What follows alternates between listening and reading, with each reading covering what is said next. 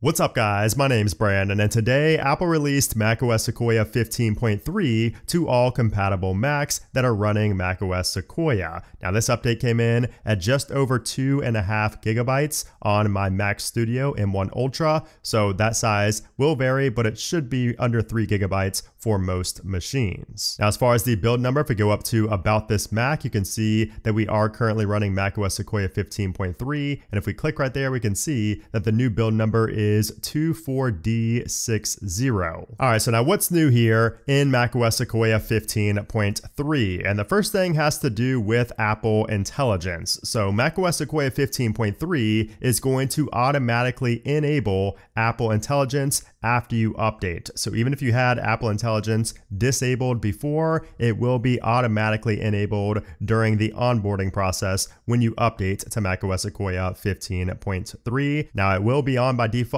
but you can easily just go ahead right here and click this off switch and turn off Apple Intelligence if you do not want to use it. But keep in mind that even if you do turn Apple Intelligence off, the storage that it takes up in your Mac will remain. It will not remove that storage space, that, data. So if you go into your general storage right here and then go down to the bottom to macOS, if you click on the I next to macOS, it will show you how much space Apple Intelligence takes up. So mine is 5.45 gigabytes, and that's actually a little bit less than what it was on version 15.2. So the previous build of macOS Sequoia was just slightly higher at 5.5 gigabytes. So it looks like Apple is, optimizing that storage a little bit there with Apple Intelligence, which is a good sign, especially for the future. And speaking of Apple Intelligence, this update finally brings Genmoji to macOS Sequoia. So to do this, you just need to go into Messages or any app that supports Genmoji. So we'll go into Messages here. You just have to click on the emoji icon,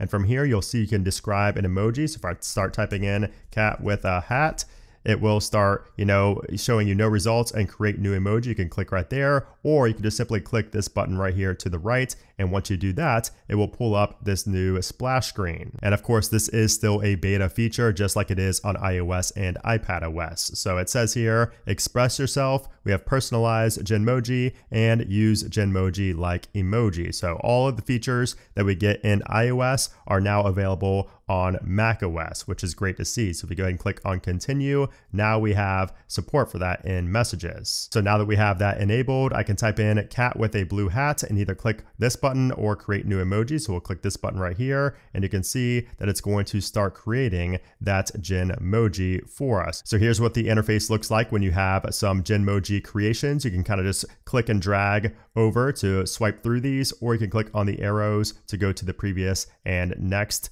generation right here, the next generated image, and then you can click on add up in the top right, and that will add it into your text box right here. And you can definitely tell that this is still in beta because it did not add it my first try. So you do need to go back to your emojis and you will see it right there. So for some reason it did not add it to the text field by default, at least not the first time. So let's try that again. So red whale with blue hair, if we click on that and click on add, let's see if it adds it in there. Okay, so that time it did go ahead and add it into the field right here, which is great. And for some reason on macOS, you do not get the option for Genmoji when you click on the plus to the left of the text field here. So there's no way to get to Genmoji quickly like you can on the latest iOS 18.3 update. There's a Genmoji section here, but for some reason not on macOS. And then we also have a change to summarize notifications. So if you go into your notification center over here on your Mac, you'll notice that when you have a notification summary like I do from the Home app here, it is now in italics. So it stands out a little bit more from the other notifications that you might have in your notification center. So this is the same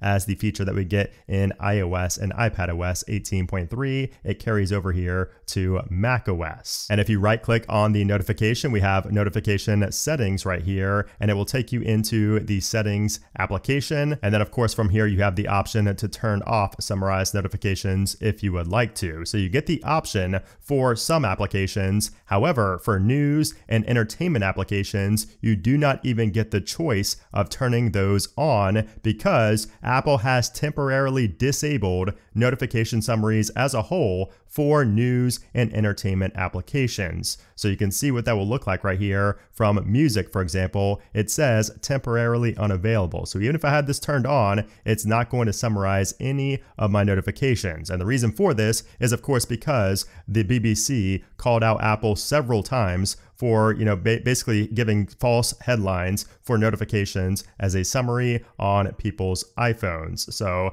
Apple, took the criticism and they basically took down the notification summaries for news and entertainment apps for the time being. They did not say when it's going to come back, if it's going to be in a new update or if it's going to be an over-the-air, server-side update. We don't know, but for now, if you do see temporarily unavailable here under summarized notifications, just know that's why. Now, what I found interesting is that it does not disable the summaries from Safari-based news sources. So, for example, Apple Newsroom, Bring a Trailer, both of those could be considered news, especially Apple Newsroom right here, but it does not say temporarily disabled because it's going through Safari. So that could be a little workaround if you want to get your notifications summarized and it may be disabled from like the news app, for example. You can maybe go onto the site and add it through Safari. Now, also at the top of the summarized notifications section in your settings, we have a new subline that says summaries may contain errors. So it does, basically say that you should not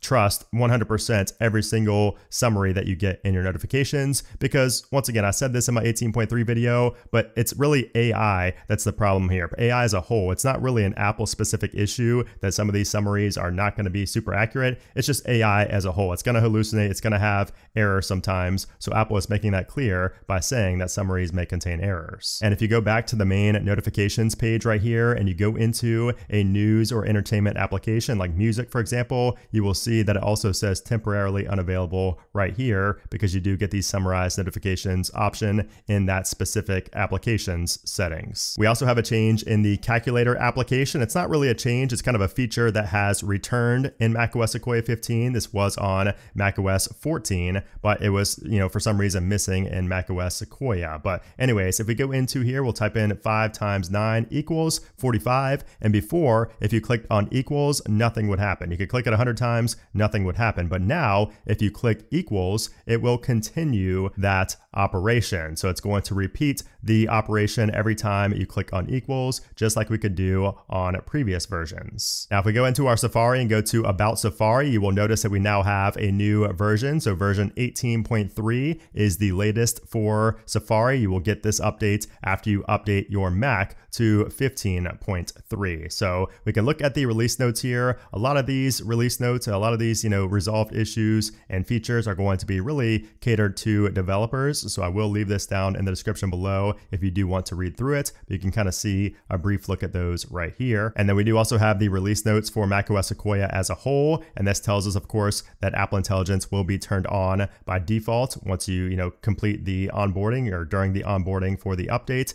And then we also have a resolved issue for Swift UI about the on key press modifier. But perhaps the most important change in macOS Sequoia 15.3 comes with the security patches. So security updates are always, a very important part of macOS updates, really any software update as a whole. And we have several updates here, several fixes here in macOS Sequoia 15.3, including some related to AirPlay, quite a few actually related to AirPlay, as you can see there, and quite a few down here as well, audio, core media, FaceTime. And if we search for active, you will see that there actually was one that was being actively exploited against versions of iOS before iOS 17.2. So this bug is also vulnerable for macOS Sequoia. It's just that the report that was actively being exploited was against iOS, but it also works on macOS Sequoia as said right here. So more FaceTime issues, iCloud bugs,